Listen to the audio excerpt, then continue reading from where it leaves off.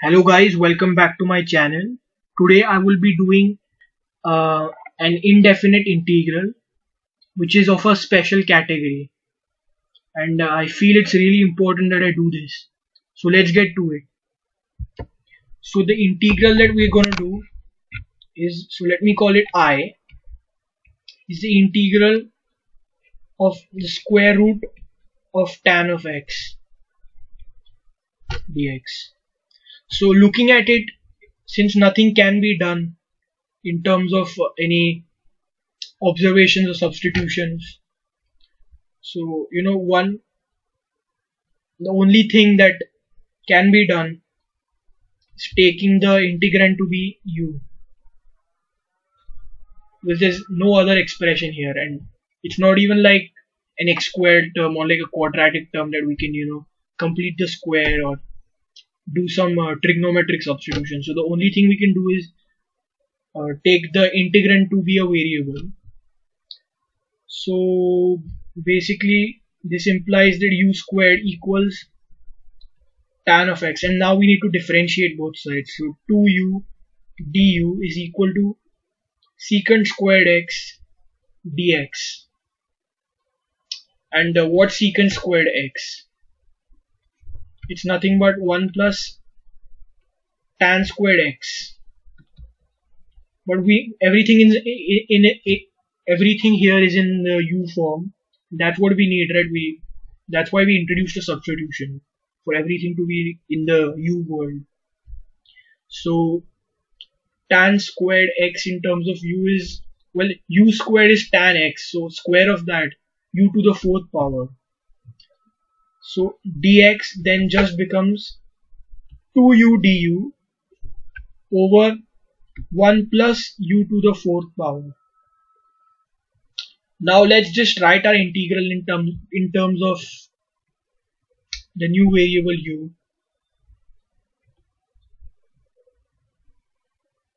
So I then just becomes 2u squared du over u to the fourth plus 1 integrated. Now if you guys know this type, you guys must have totally noticed this, but in case you didn't, this is what I call a special type, and I think it's what this type suggests is quite ingenious.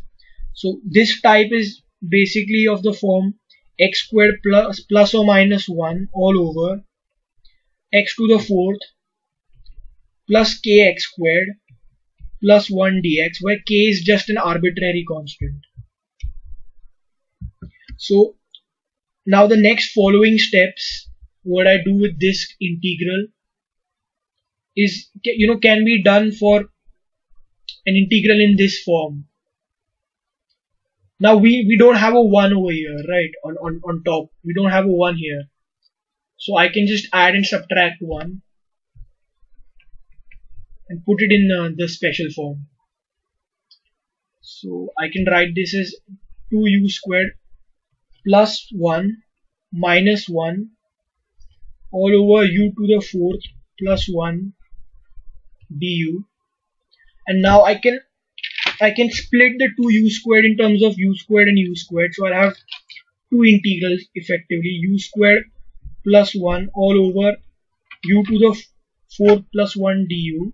That's the first integral. And then the second integral is u squared minus 1 all over u to the fourth plus 1 du. And if you notice closely, both these new integrals are of this special type. So I'm going to call this thing I1. I'm going to call this thing I2, and I'm going to do it separately.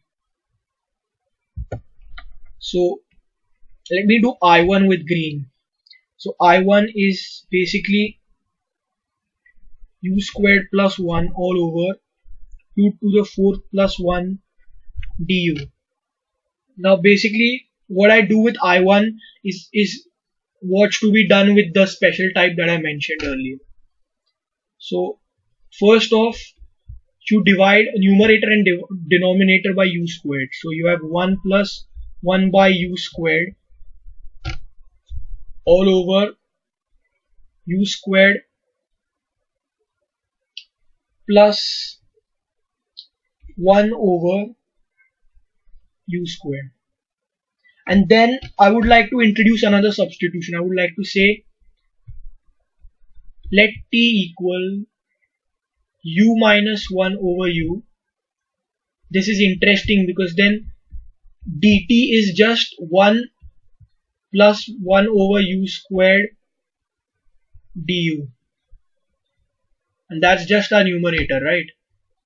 But the most brilliant thing again is when I take the square of both sides, this is u squared plus 1 over u squared minus 2 times u into 1 over u is just 1, so negative 2. And then if I say t squared plus 2 is equal to u squared plus 1 over u squared, that's just our denominator, right? So the entire integral just becomes dt all over t squared plus, I'll write 2 as root 2 the whole thing squared, because then I can clearly use the tan inverse formula. So we have 1 over root 2 times the tan inverse of the variable, that is t, divided by the constant coefficient. Now I'll have to back substitute t because it's an indefinite integral. So 1 over root 2 times the inverse tangent of, I have here u minus 1 over u, everything by root 2. Well, you can add like a constant of integration, call it c1. Now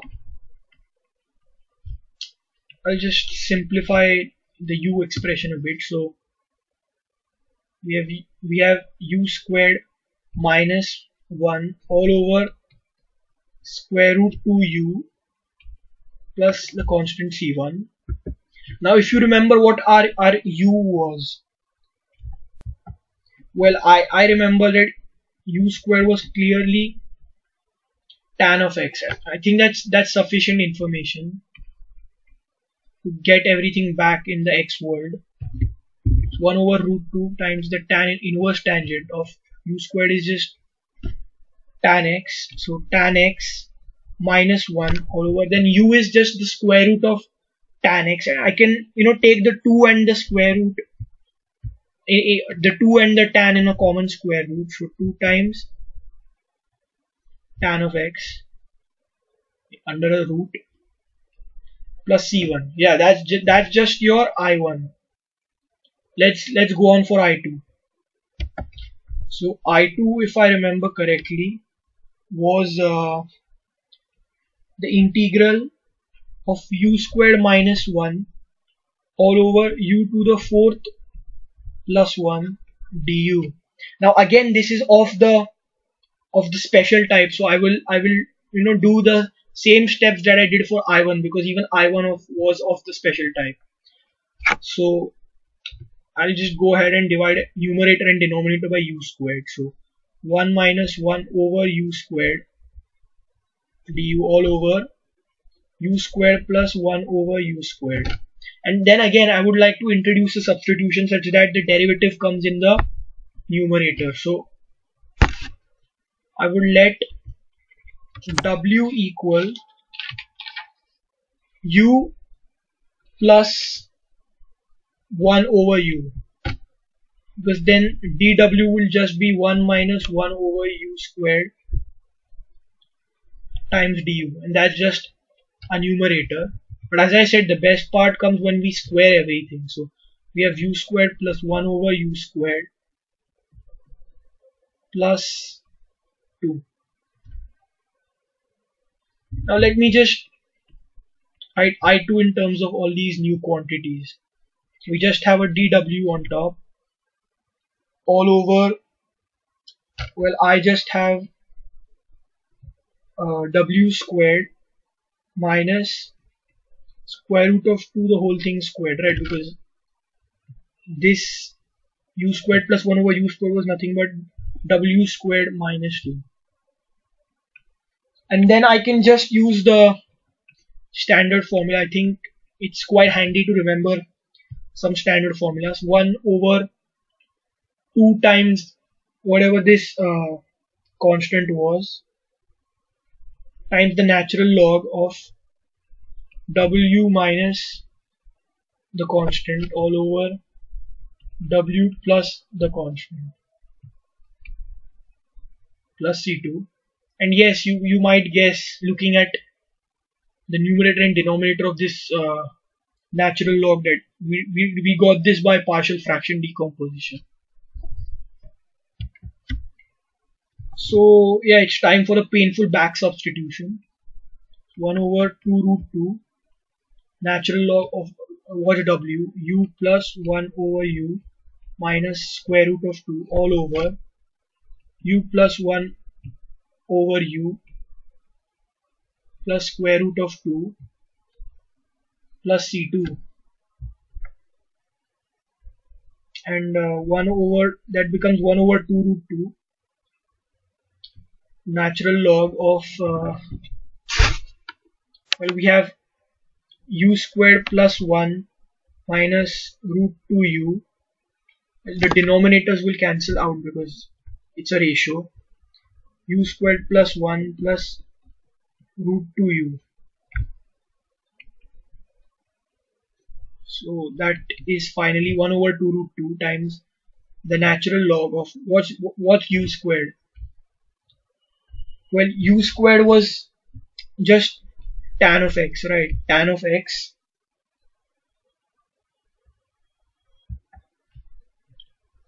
so it's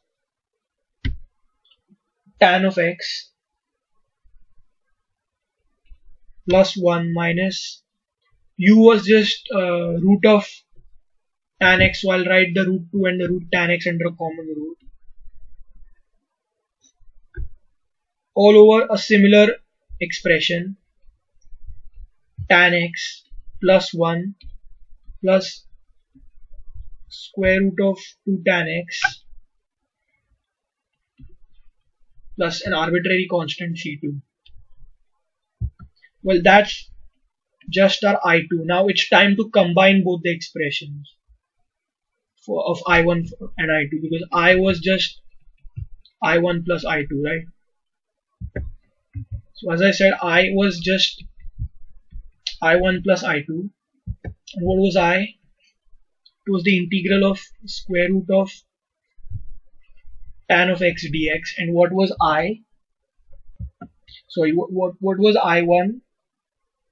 Well, it was just 1 over the square root of 2 times the tan inverse of the tan of x minus 1 all over square root of 2 tan x. I'll write the constants in the end separately.